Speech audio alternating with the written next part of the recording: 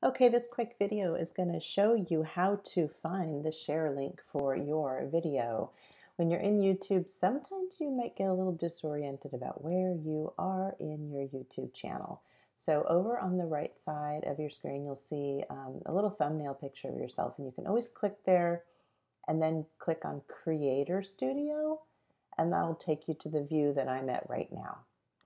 So in your Creator Studio, you should see a list of your most recent videos. And if you can't find that, you can also find them by clicking on Video Manager over in the left column, which I'm going to do right now.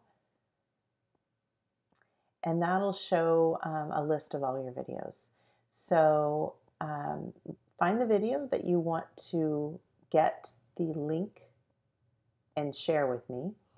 And you're going to go ahead and click on the title of that video. I'm going to click on this one and click on that arrow in the upper right corner of that video.